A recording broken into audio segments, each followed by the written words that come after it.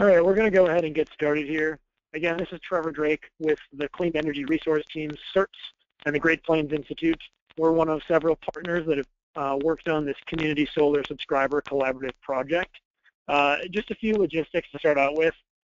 If you want to be able to speak, you have to enter in the access code and the PIN that's provided to you on screen. So if you're not actually looking at the screen for the webinar, just tune in there and enter in the PIN that you've been given. If you're not able to do that, I won't be able to unmute you, but you can still type questions into the chat box, and I'll be able to repeat those on your behalf. So I should also mention, if you'd like to say something, raise your hand, click the hand raise icon, and I will unmute you and we can bring you on the line. And I'm happy to do that as we go along.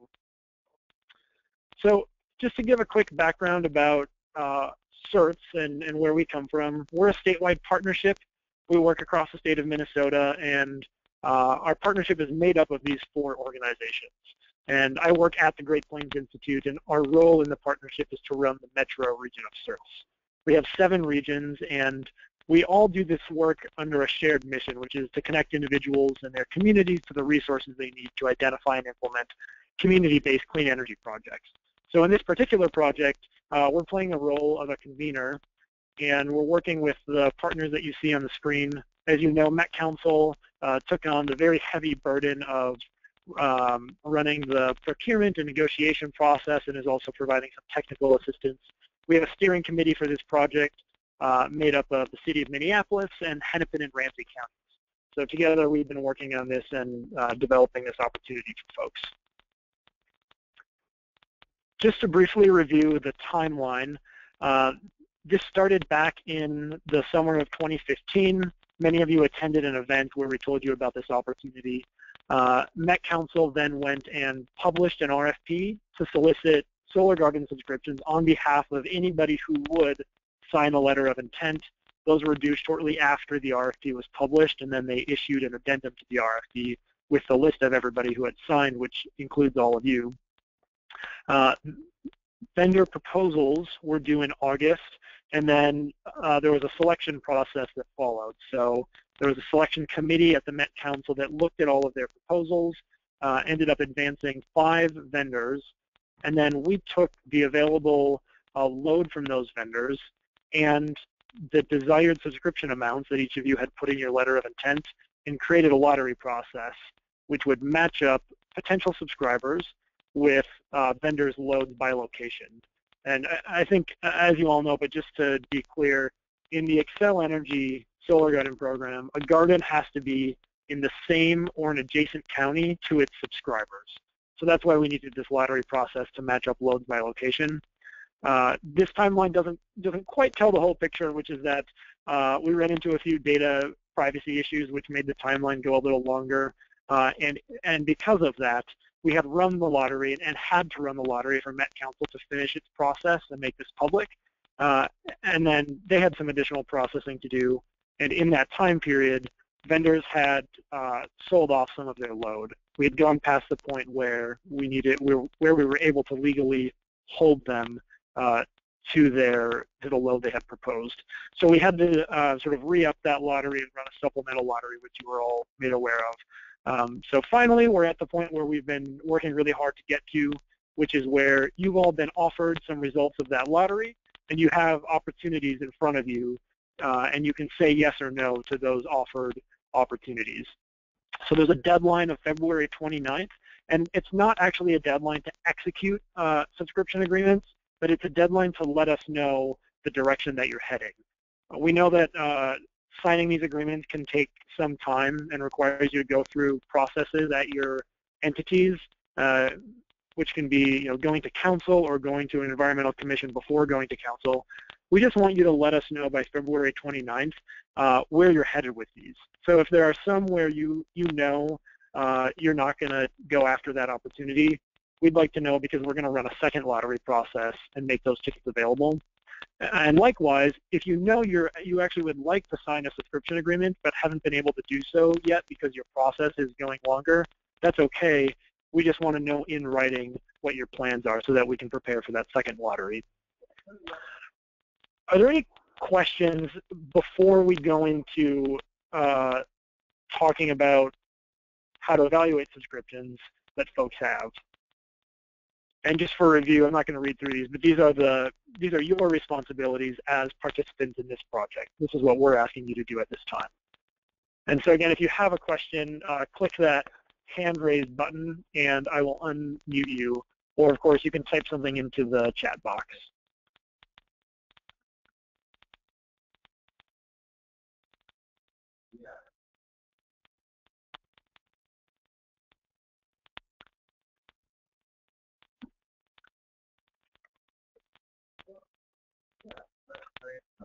Just looking to see if there are any raised hands here.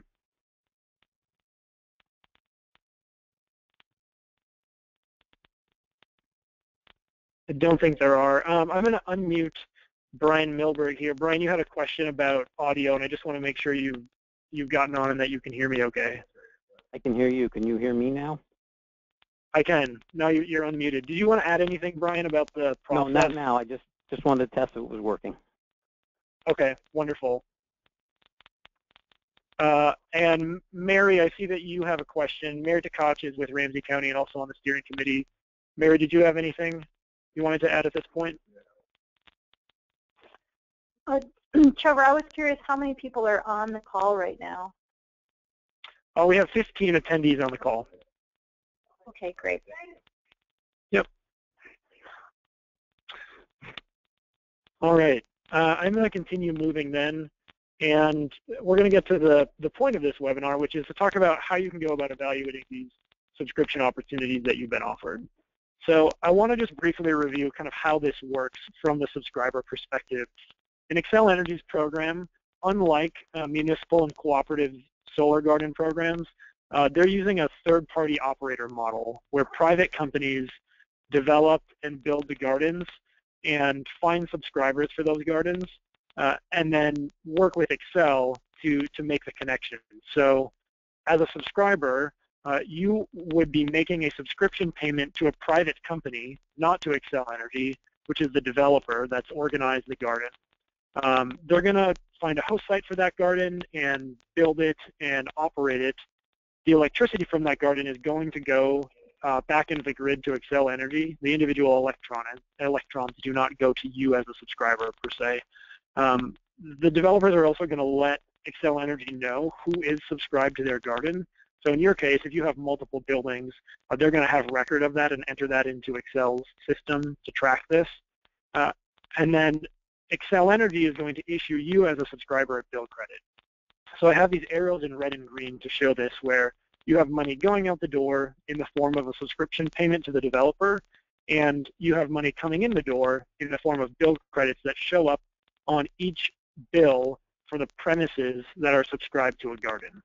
So it actually shows up as a line item on a bill for each individual premise, which for most folks is one building.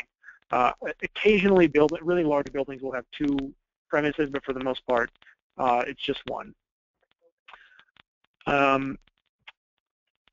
For this solicitation, Met Council asks for proposals that are pay-as-you-go.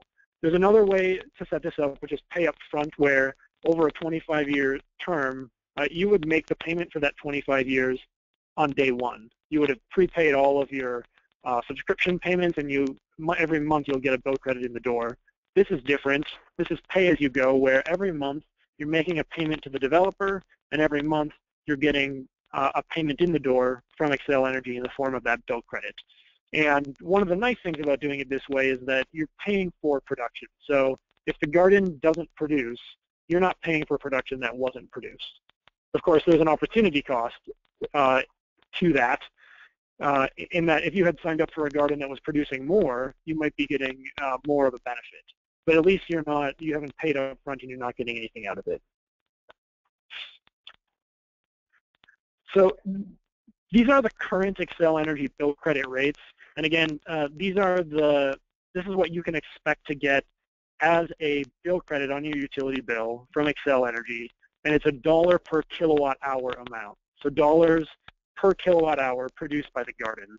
And in this particular solicitation, they only asked for proposals where the RECs, the renewable energy certificates, are being sold to Xcel Energy. I'll explain in a moment what exactly that means. But in looking at this table, we're looking at that middle line, the boxes that are in green. And so you get an additional incentive for having those renewable energy certificates sold to Xcel Energy.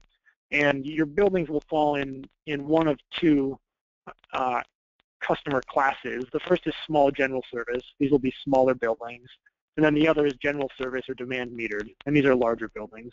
So when you subscribe with a particular developer, you may have a mix of buildings that are small general and general service, and it's important to know that the bill credit for those buildings differs depending on which class that premise falls into. And I'll explain in a moment how you look at that when you're evaluating a proposal. And again, if you have any questions along the way, I'll unmute you and give you a chance to talk. So Anne, I see that you've got a question. I've unmuted you. I have a couple of questions. In the previous slide, you said if the garden isn't productive, how would that happen?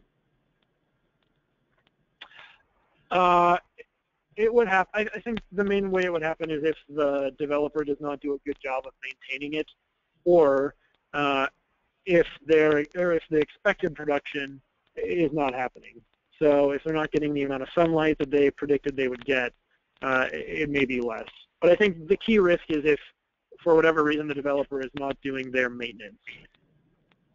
Okay, and then on the rate sheet that we're on right now, you're having us look at that middle row, but so two questions here. One, it looks like you actually get less reimbursement if you're a larger building than a small, and that seems kind of reverse logic.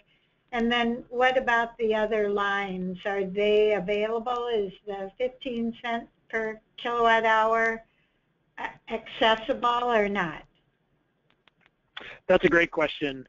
Can I add something, Trevor? Yeah, please do, Brian. So the two rows, the one that starts with 0.02 and the one that starts with 0.03, those were to add extra incentives if people wanted to keep the renewable energy credits. And the smaller the garden, the more expensive the electricity is just because of economies of scale. So that's why the 2 cent versus 3 cent change. The columns describe the type of electrical service you have, and yes, the general service demand metered, that's your larger accounts, but your average electricity cost at those accounts is less than it is at a small general service account. At the City of Minneapolis, our small general service accounts are registering between 11 and 13 cents a kilowatt hour when you add in all the various charges. The general service demand meter, we're more like 8 cents to 9 cents per kilowatt hour. So that the PUC knew that there were different rates, and that's how they came up with the columns. Okay, thank you. And thanks, Brian, for that clarification. Yeah, the rates are set based on the annual, the kind of average electricity rate for that customer class. So that is, in fact, why they differ. Any other questions on this particular table? Okay. So I just want to touch briefly on these renewable energy certificates. In a really, really basic sense, if you can imagine splitting the electricity that is renewable from its environmental attributes. So for any kind of renewable energy generating facility, you've got electricity coming out of it, and then you have these environmental attributes, all of the reasons that this electricity is more environmentally friendly than fossil fuel powered electricity. And so here's the description of what a renewable energy certificate is. It represents the property rights to the environmental, social, and other non-power qualities of renewable electricity generation. Its associated attributes and benefits can be sold separately from the physical electricity. And what it is for every 1,000 kilowatt hours or 1 megawatt hour of electricity placed on the grid, you get one renewable energy certificate. And so that electricity, if it's sold separately, if that certificate is sold separately from the electricity, then the electricity is no longer considered renewable or green. So why does this matter? It changes the kind of claim that you can make with renewable power. So in this case, because you all are selling these renewable energy certificates to Xcel Energy, and that's the system that's set up, you actually can't say, we are renewably powered. You can't make that public claim. You can make a claim to say something like, we have participated in this solar garden project, which puts more renewable electricity on Xcel Energy's grid. You can say that, but you yourself are actually not renewably powered because you don't own those renewable energy certificates.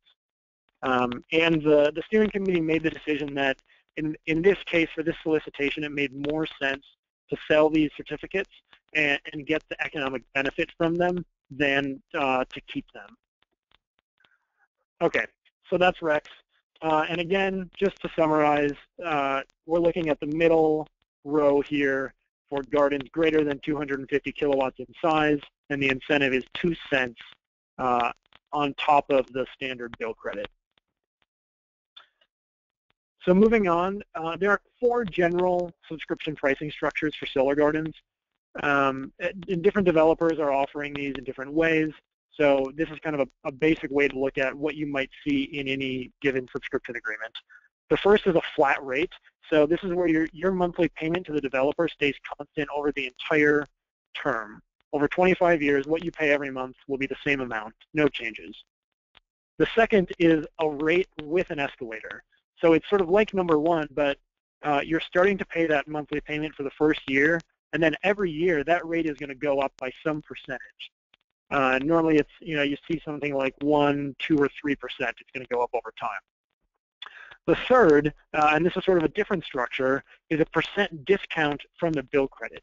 So this says that whatever the bill credit is that you get from Xcel Energy, you're going to pay the developer a certain percentage less than that. So they're guaranteeing that you're going to make money on every kilowatt hour that's produced.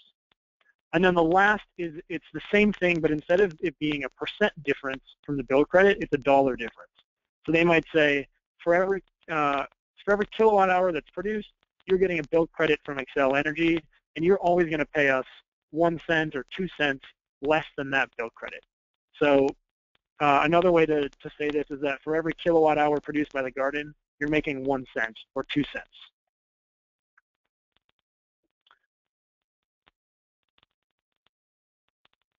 So at this point, I'm going to move over to the spreadsheet, which is the search calculator. And this is available on the lottery website. I recently updated it with requests from a few folks. So I want to start just by saying that this calculator was originally created to allow you to compare proposals for the same load. And in looking at your lottery results, you're actually comparing proposals for different loads. You've got a certain load that's matched to a certain proposal. So this isn't a great fit, but I'm going to tell you how you can use it to still get what you need at the end. And I'm going to pause for, actually see a few questions have come in here, so I'm going to pause for a moment.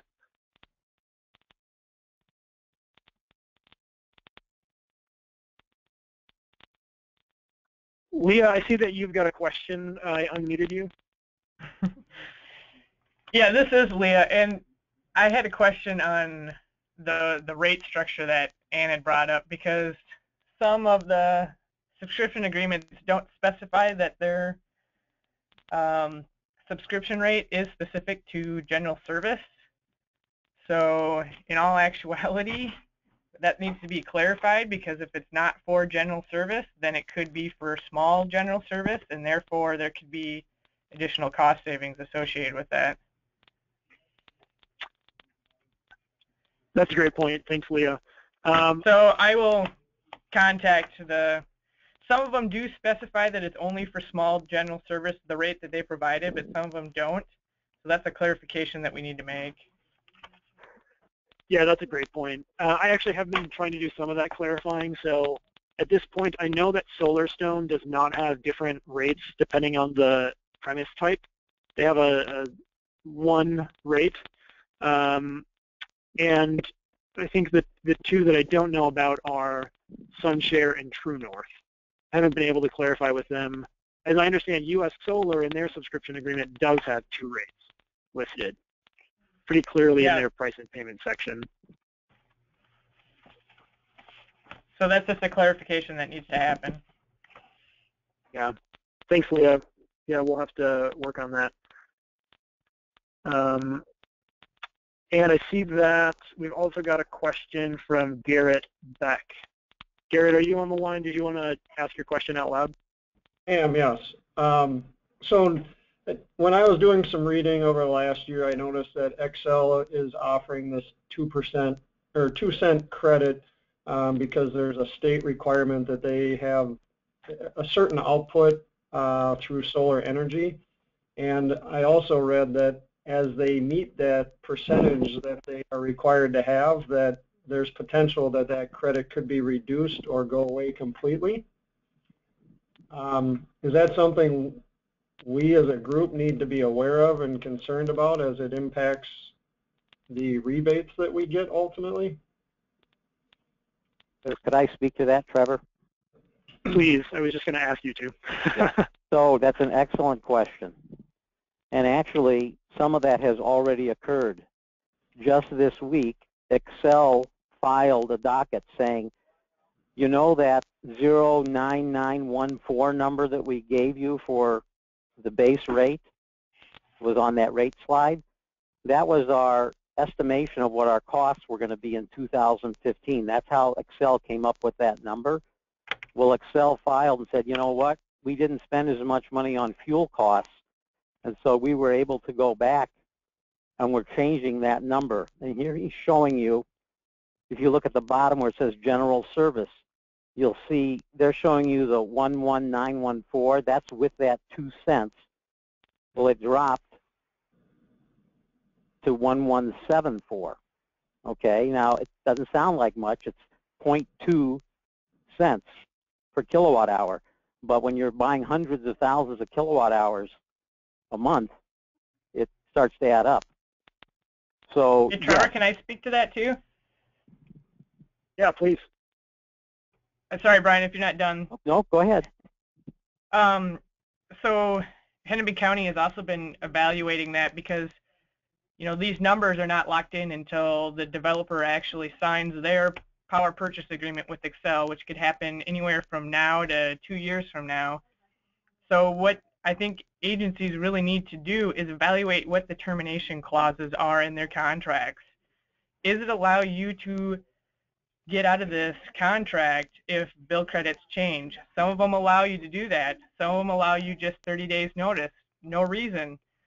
So take a look at the termination clause in your contract and see if it allows you to get out of the contract if you sign it based on any of these changes that could happen. I think that's the most critical thing to consider. And I agree with Leah. When Trevor walks through this calculator, you'll see that depending on your escalator clause for the rate you're paying to the solar garden, depending on that, depending upon this bill credit, as you asked, if the bill credit goes down over time, I mean, you can actually start losing money. So you do have to be careful, and I totally agree with Leah. Be very clear on what the termination clauses are and if they're acceptable to you. Thank you. Thanks, Garrett, for the question, and thanks, Leah and Brian, for responding. Leah, Brian, Mary, and Brad Gehring from Met Council. I'm going to leave all of you unmuted to allow you to just kind of jump in as we go. And Anne with HCMC, is this a question, or did I mess up your hand raise again? No, I have a question. Can you give me a general description of the difference between general or small general service versus general service? I can do that. So general service is considered any account where you're getting charged demand charges. Okay? So, and small general service is where you are not getting charged demand charges. Typically, it's any account where the demand is greater than 25 kilowatts at any time. So if your demand is more than 25 kilowatts, you get bumped into general service, where you're getting a separate demand charge on your bill. Okay, thank you. And kind of dollar-wise, if you're spending probably $300 to $400 a month or more on your electricity, it's most likely you're going to be in general service.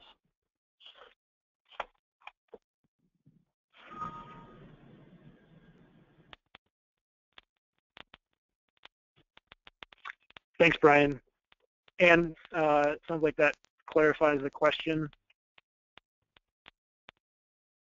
Okay, so I'm going to pull up this calculator again. And as I said before, this was originally created to allow you to compare proposals for the same load. And you've got different loads for each developer, for each proposal that you have. So I'm going to walk through how you can use this for that. Hey, Trevor. Trevor, before we begin, I noticed that in your line 2, where you're going into the input section there, you've got 1,200. I suppose that kilowatt hours per megawatt there, and it recognizes that Met Council uses a much higher number there. I wanted to just make I just wanted to make a little clarification about the difference in those numbers. They're not just random selections. The 1650 number is based on 200 kWAC, where the 1200 number is based on 200 kWDC. So it's just a difference in how you're looking at the size of the solar array. And in this case, in all cases here with the bidding and all that, we're dealing with the AC number. So all I'm saying is that 1200 should be the 1650 number. Okay. Then let's make it that. Thank you. So starting out with, and this is updated, so this doesn't match the version that was previously there. The old version had you starting with this row 10, the kilowatt hours, and now I've switched it so you're starting with your subscription size. So I've put in the size of an average ticket in the lottery, which is 200 kilowatts. And then this is that production factor. So how many kilowatt hours do you expect annually per 1 kilowatt of capacity? And as Brad just made the point, it matters whether you're talking about AC or DC. So let's use this 1649 number. And then we multiply those to get the annual expected production from your share of the garden in kilowatt hours. So then we have the starting bill credit rate. And again, this will be one of 2 numbers, and we have the residential one in here, but this is the number that you put in from that table that we were looking at. So this is the standard rate, and then on top of that, you have the rec. So in our case, this will always be 2 cents, and this row 11 will be either the small general applicable number or the general service number, which is sometimes also called demand metered. So you'll enter that in, and then below that are some assumptions. There's a panel degradation factor, which basically says over time the panels are not going to produce as much as they did when they were first plugged in. There's the expected annual electricity price increase. So 2.65% is Xcel Energy's annual electricity rate increase averaged out over the past 13 years. If we look back more recently, it looks a little higher. And if we look farther back, it looks a little bit lower. So 2.65 is what CERTS is using. Brad, I think in your guys' calculator, you guys are using 2.75%. And so you're able to change 2.65. Yeah, the 2.65 is a better number, I think. Okay. And we probably will be changing that in ours too. Okay. And then lastly, you've got the discount rate. So I'm not a finance professional, and Jason Willett, who is a finance professional, asked us to include this. This is essentially saying that your savings over a 25-year period, if you don't include a discount rate, it's going to look like you're saving more than you actually will, because the value of your money in 20 years is not the same as the value of that money this year. It's going to go down by some amount, and that's what this discount rate is. This is tied to your entity's average cost of capital. And so I would just say, you know, I'm putting 4% because I see that's what the Met Council has used in their calculator. But ask your entity's finance director or your financial counsel for what this discount rate should be. And Brad, do you want to add anything about this? No, I think you did a good job. I mean, the whole concept here is if somebody says, I'll give you $1 today or $1 a year from now, you'd obviously take the $1 today because you could get interest on that $1, and so it would be worth more in a year from now. So this is taking that into account. It's saying, well, if somebody is promising me $1 several years from now, it's worth less. So that's all this is saying. Thanks. Ann, did you have a question? Is the 4% discount rate applied every year? Yes, that's Yes. something that goes in every year. It's part of what, if you did it in Excel, that's part of what's called the net present value calculation. Right, thank you. Mm-hmm.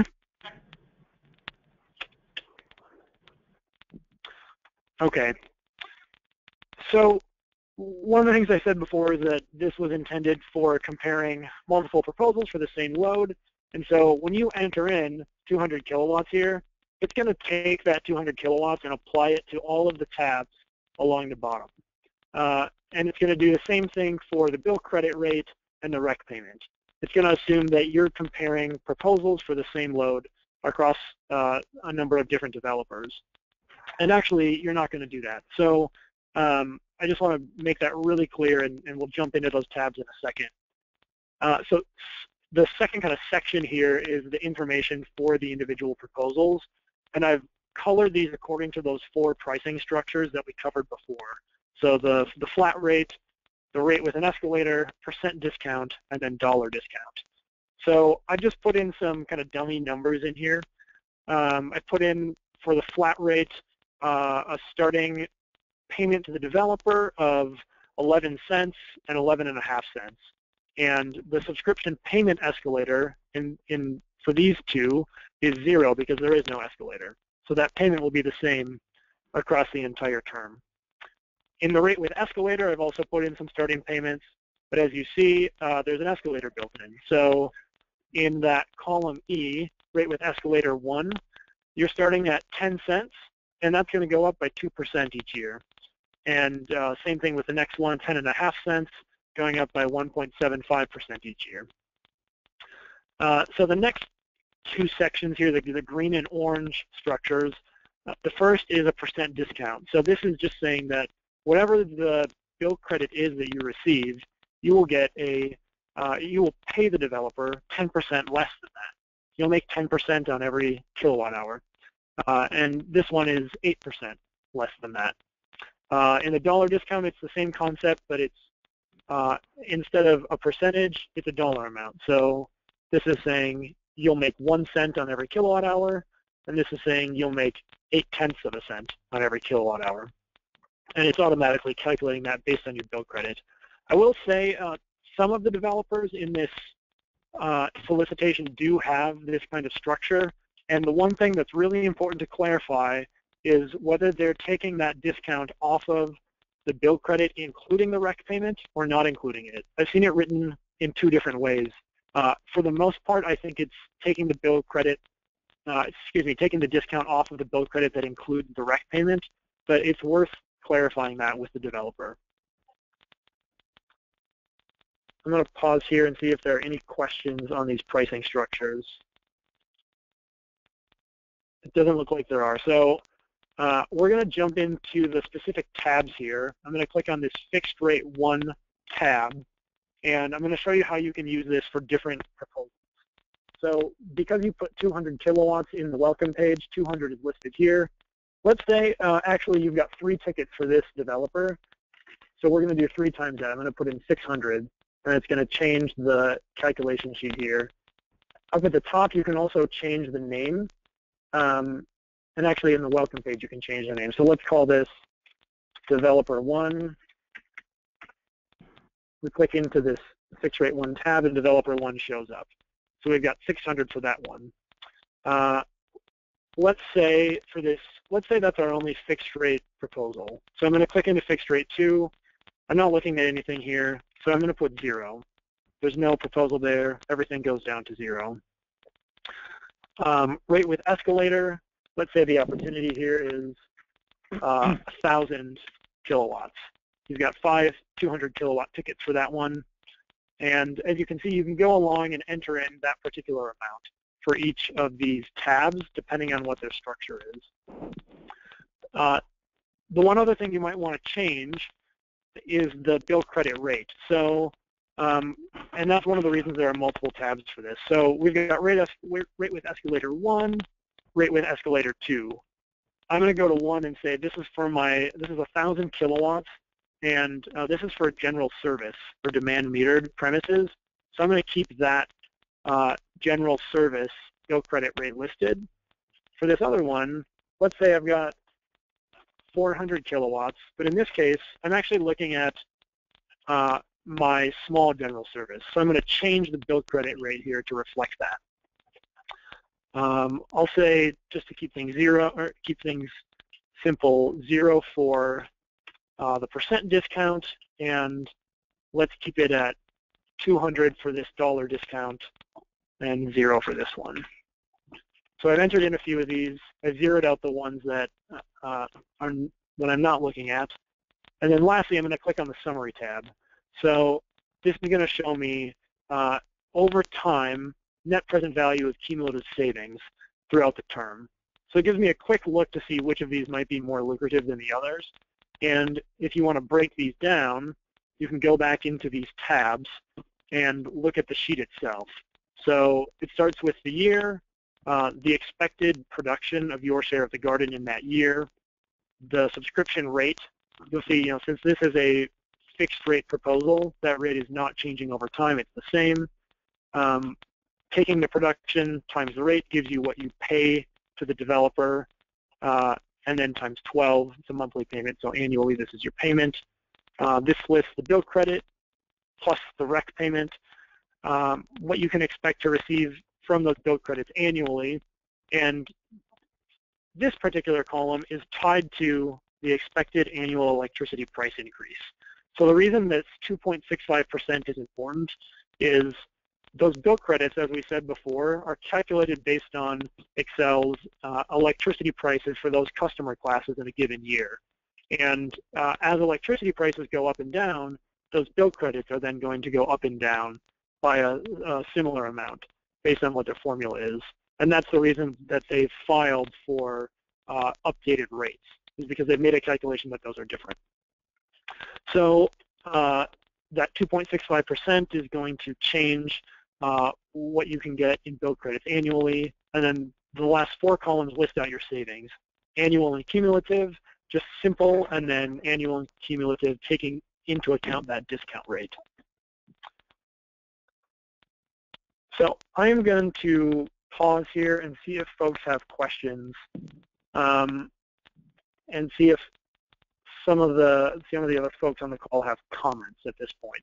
I think that covers it for sort of how the calculator works. So I think, Trevor, it would be instructive. Now let's go to developer, what you have as fixed rate, or let's go to one of the escalator ones and change that initial price to 12 cents. Rate with escalator 1. Mm-hmm. The starting one to 12 cents. Yep. Change that to 12 cents. Now watch what happens with the calculation.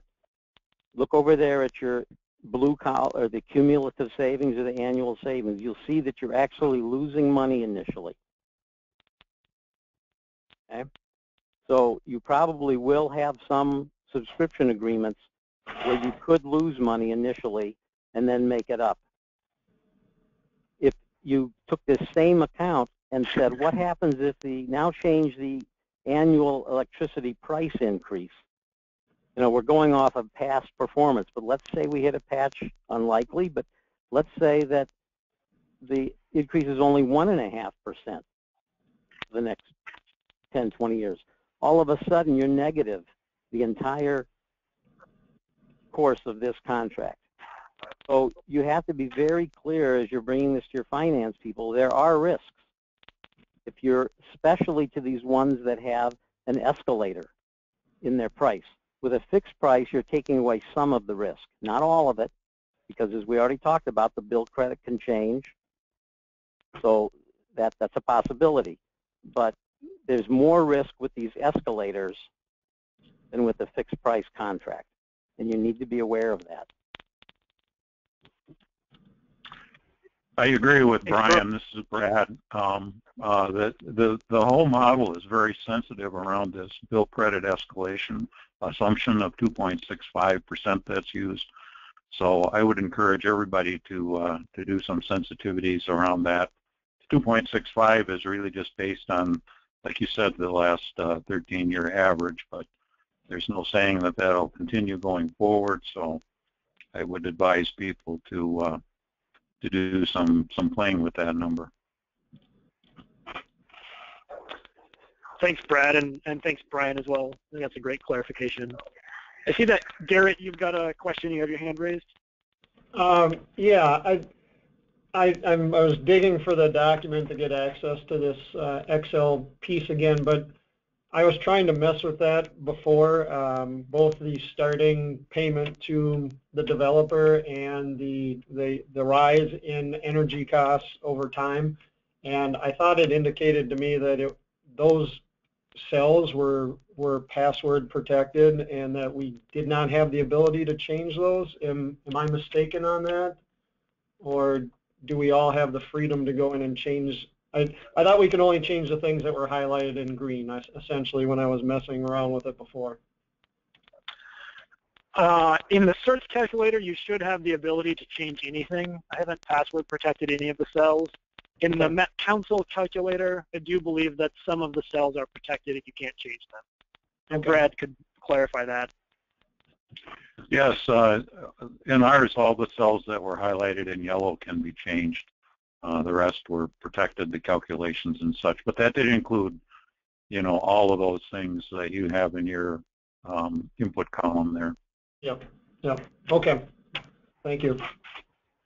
Yep. Thanks, Garrett. I see that Anthony has a question. Is the updated CERT calculator available on the lottery site yet? Yes, I just uploaded it before the webinar started. It's now available for download on the lottery site. So if you're having issues accessing it, please just shoot me an email and I can send it to you by email. Looking for questions here. I'm going to unmute Millie Marsh. Millie, looks like you've got a question. Yeah, the question is, if the subscription to the private company payout increases, what about on the bill credit side from Xcel? Does that increase as well?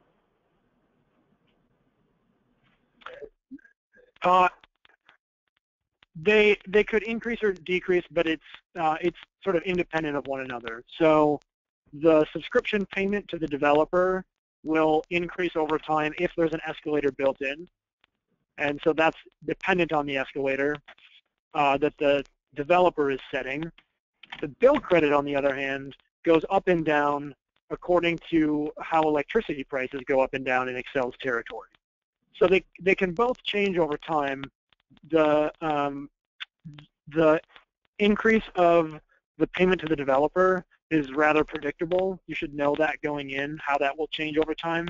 But the bill credit rate from Xcel Energy is more unpredictable. You're making sort of a guess at how electricity prices will behave over the next 25 years. Okay. So this is Brian. I'm preparing my letter to go to my city council. And one of the things that we're talking about including in that letter is taking this spreadsheet that's in front of us right now and playing with some of the really critical factors. And as Brad mentioned, the most critical factor in all of this is that row 11, the expected annual electricity price increase. So I did a series of, I plugged in 1%, and then I would plug in 3%. And you get vastly different numbers. If you plug in 1%, you could be negative. If you plug in 3, you make a lot of money. And so that kind of brackets, like Brad said, that's my sensitivity testing, so I can go to people and say, here's the level of risk.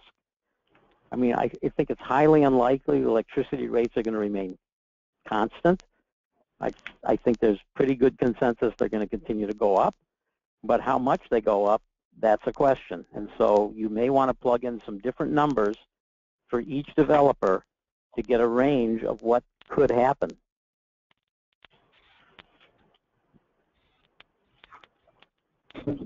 Thanks, Brian. I think that's a really good point.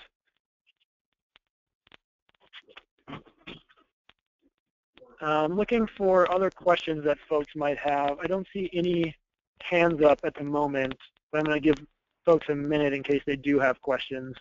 And in the meantime, I want to point out one thing. On the welcome page, down here, it says, starting bill credit rate is determined by the billing rate listed on the bill for each premise.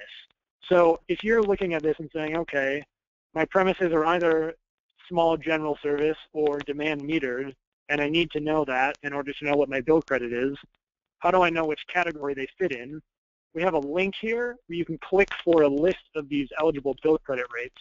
I'm going to bring this up, and this is from Xcel Energy. It lists out the rate codes. So on your bill, oftentimes you'll see a rate code listed there, and then the description, which is sometimes listed on the bill. And then lastly, which of the classes it falls into. In your case, either general service or small general. So that tells you for each premise what the applicable bill credit rate is.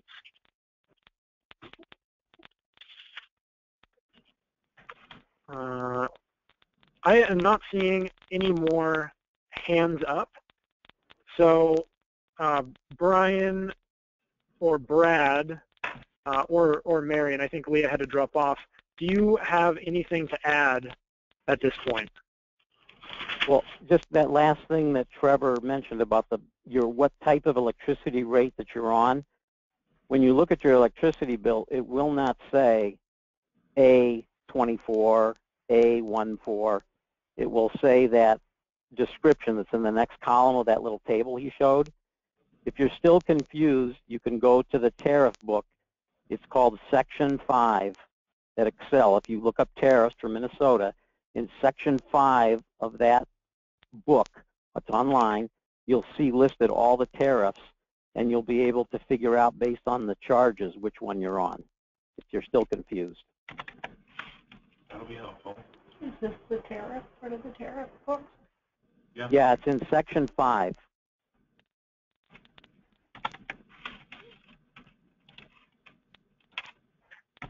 Thanks, Brian. Yeah, Trevor, the only thing I could add about this is talking about the bill credit types. You know, we're talking about that 9 cents, 9.914 cents per kilowatt hour. And that recently went down to 9.740, as you mentioned. And the reason that went down, based on revenues, Xcel takes in divided by the kilowatt hours. So that's how they determine their bill credit, and they do that by customer class. And what happened in that, I mean, electric rates are going up. We know that. So why that number went down was basically because their revenue column includes fuel costs, and fuel costs went down. So fuel costs went down in 2015 to the point that it actually lowered this community solar garden bill credit. But I think that was kind of an unusual circumstance, and can't see that continuing that way because we are seeing a lot of rate increases. In fact, just this year they've got a 7.75% increase based on 2015 rates and a 9.8% increase in 2017. So anyway, the rates are going up. The reason this adjusted down was because of that fuel issue, the fuel cost in the revenue column. Thanks, Brad. I think that's a really important point to consider.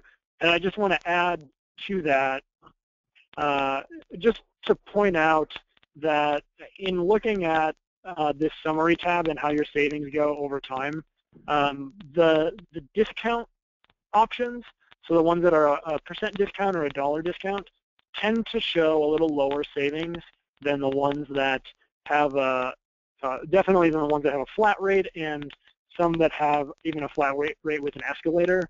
And again, it depends on what you're putting in for the assumptions, but generally that's what I've been seeing. And so I think another way to, if you're talking to your council folks about this, you can sort of say that those discount ones are low risk, low reward. So let's say that bill credits do go down, which again, as Brad said, we don't expect, but you know, they did in this one instance. Folks who had, let's say you were a subscriber to a Solar Garden, you were under that monetary discount structure of a 1-cent discount for the bill credit, your savings are going to be the same every year, no matter what that bill credit does. Somebody who was on one of the flat rate or rate with escalator structures, their savings are going to change depending on that bill credit. So just to keep in mind how the payment structure affects your savings over time.